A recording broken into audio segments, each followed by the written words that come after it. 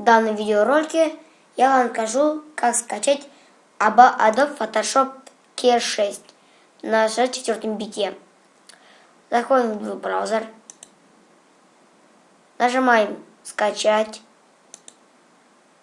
У нас пошла загрузка. Я не буду его устанавливать. У меня он есть.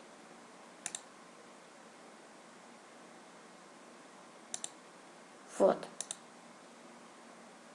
Нажимаю его.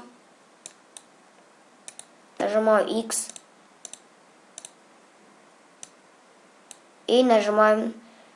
И сейчас это мы ставим на рабочий стол. Нажимаем вот здесь. И перетаскиваем в рабочий стол. Я не буду это делать. Заходим.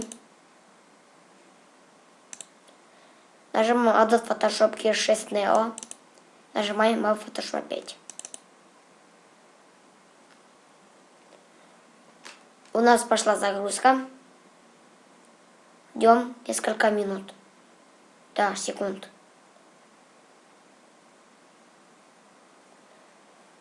Так, что-то он у меня лагает. Но ничего страшного.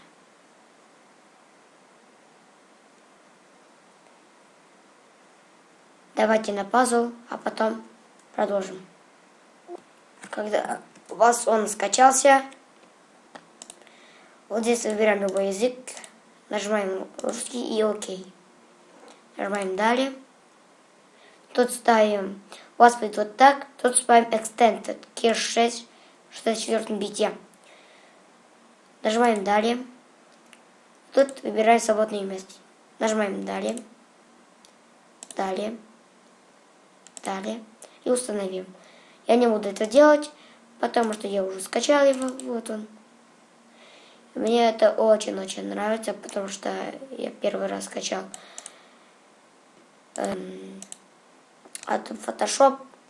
Всем спасибо за просмотр. С вами был Мейсон. Подписываемся, ставим лайки.